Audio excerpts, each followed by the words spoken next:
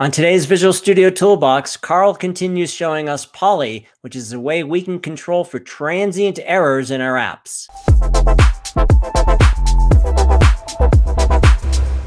Hi, welcome to Visual Studio Toolbox. I'm your host, Robert Green, and this is part 2 of our look at Poly, which is a tool that gives us the ability to handle transient errors. So you have services in the cloud talking to each other, they fail. How do you handle that?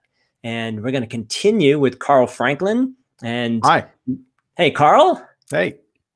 In part 1, we did an overview of Poly, what's the issue it's trying to solve, and we started looking at how it works. And we're just going to pick up where we left off in this episode. That's right. So if you don't know what this is, go back and watch the last episode. But the short answer is Poly is an open source project that my company AppVNext took over and enhanced. It's now in the .NET Foundation. It is also part of .NET Core. If you use the HTTP client factory, you can configure policies automatically with that. And also, it's very popular. It's getting about 150,000 downloads a day. So it's good. It's clean. A lot of people use it. And in the last episode, I did 3 demos. Now we're moving on to the next one, which is wait and retry a number of times with enough retries. The last demo, we had wait and retry 3 times with a 200 millisecond delay in between each retry.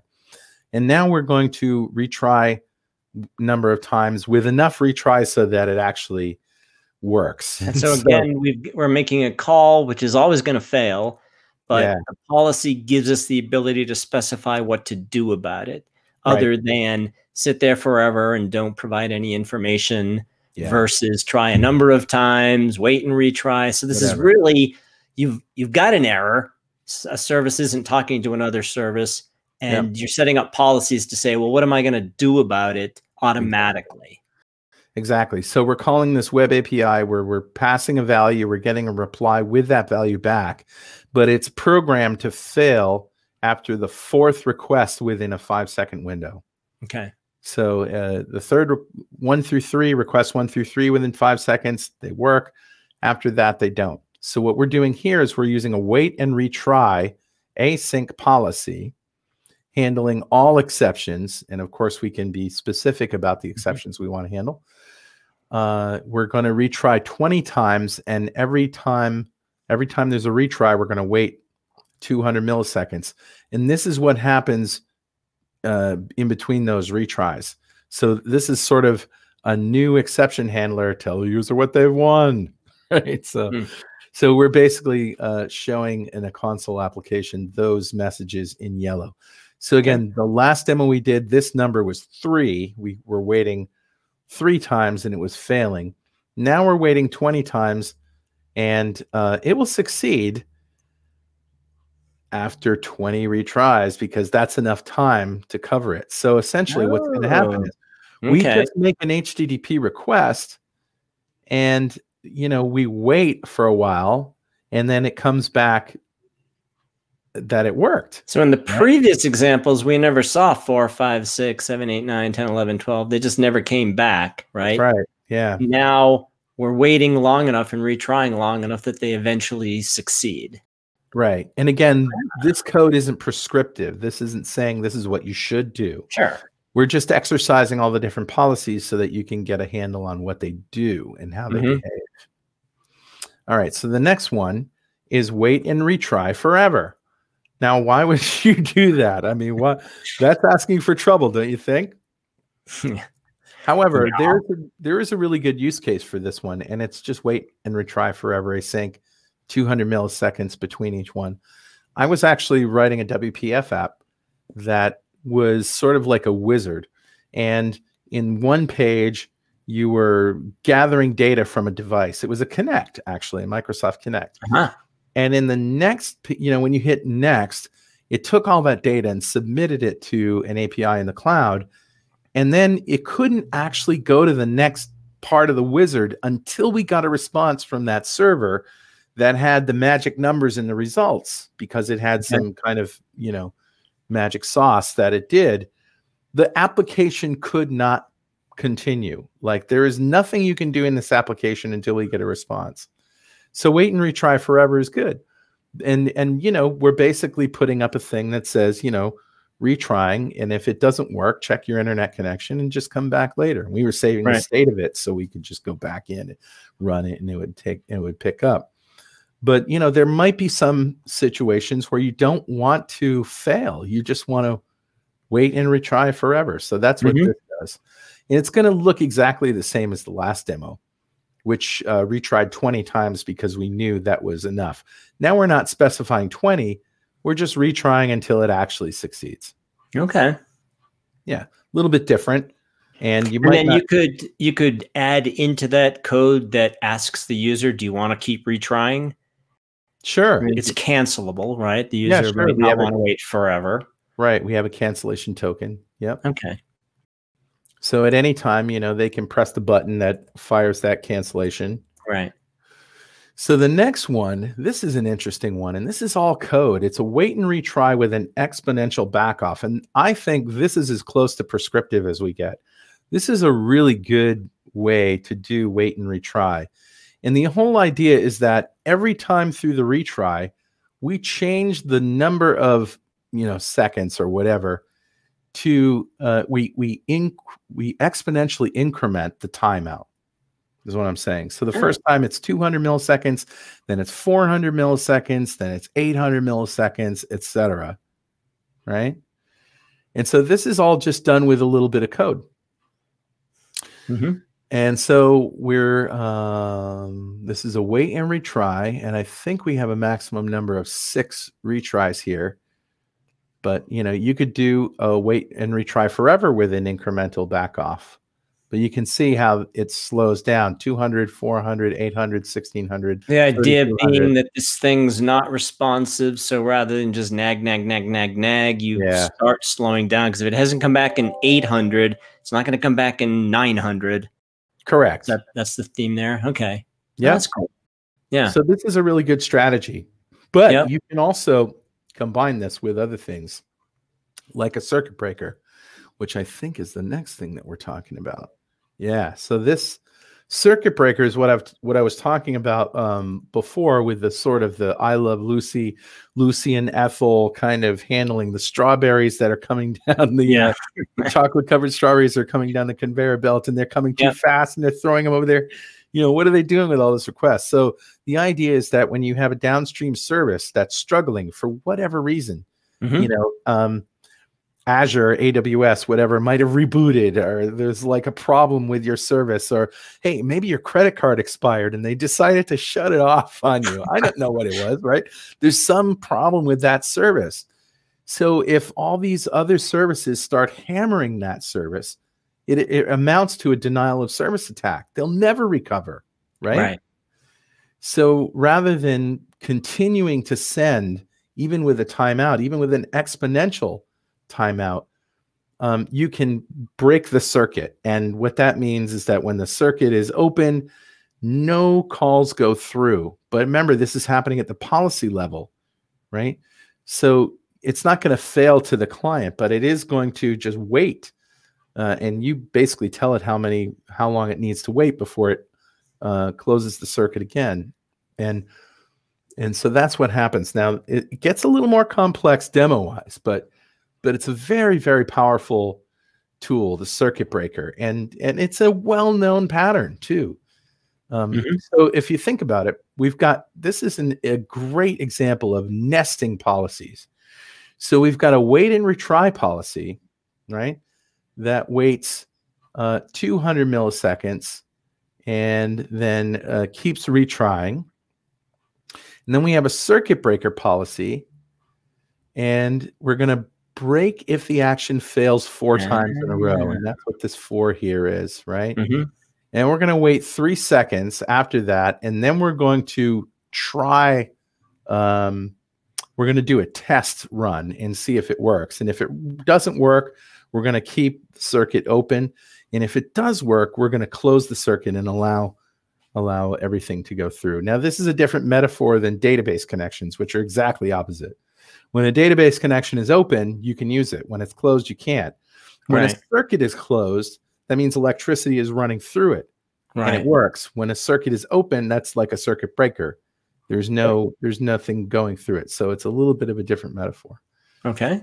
But you get the idea. So now look at this. In our try catch, we have our wait and retry policy execute. And then inside that, we have the circuit breaker policy execute. So they're nested. And yes, I'll show you how to clean this up in a minute. But that's the whole idea, is that you can nest these policies, right? From outside to inside. So watch this. And it's, again, we're going to get some different colors here, but I'll explain what happens. All right, so that's enough. We can just look at what happens here. So the first three work okay. Now we have our wait and retry policy, too many requests. And after 3 seconds, the circuit breaker kicks in and says breaking the circuit. I'm sorry, 4. After this is 1, 2, 3, 4. This is the power of async with console applications. Yeah. So after 4, it says logging, breaking the circuit for 3 seconds, right? And then we get these exceptions that fail. And then the next one, it's called a half open circuit. We're making a trial. Yeah. And then that call worked. We're closing the circuit again and everything works. So during this whole time, during this time here, we are not sending any requests through. Right. Even though the wait and retry is trying to resend, but we're not allowing them through. That is cool.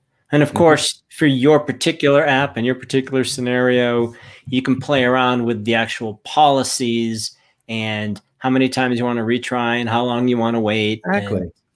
And, based on the application, based on, user preferences, really, right? Yeah, exactly. It'd be an interesting way to do it. You can ask people, well, how long do you want to sit there twiddling your thumbs before we give up?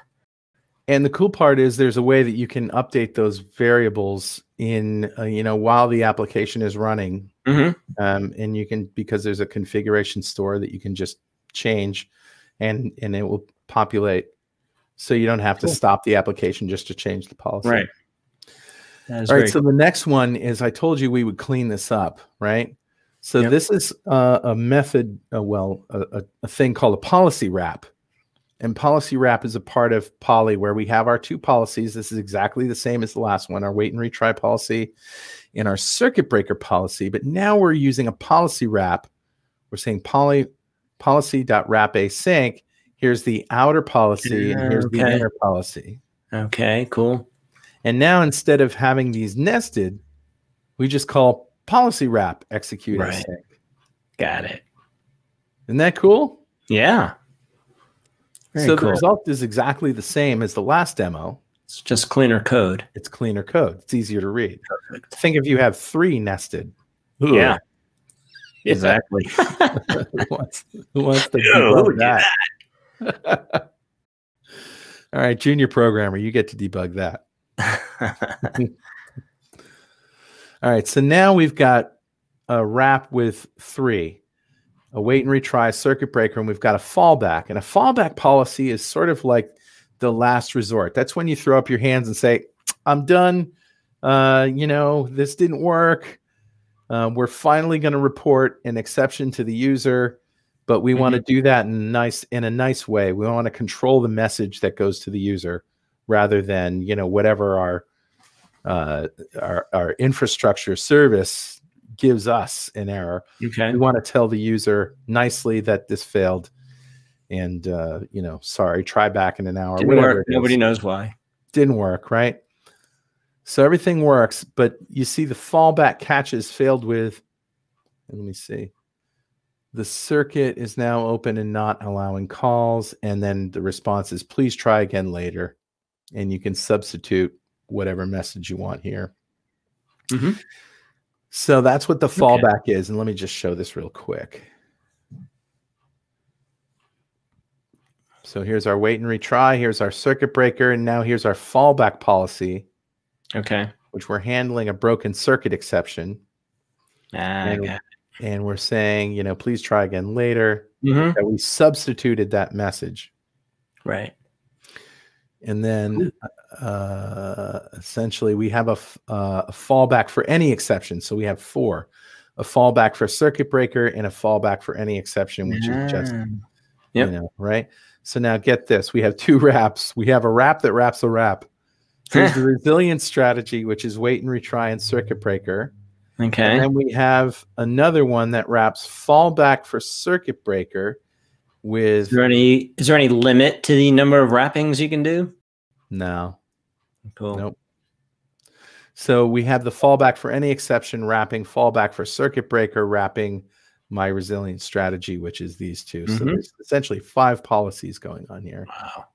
And then, you know, when we have the, we use the policy wrap just like before in one.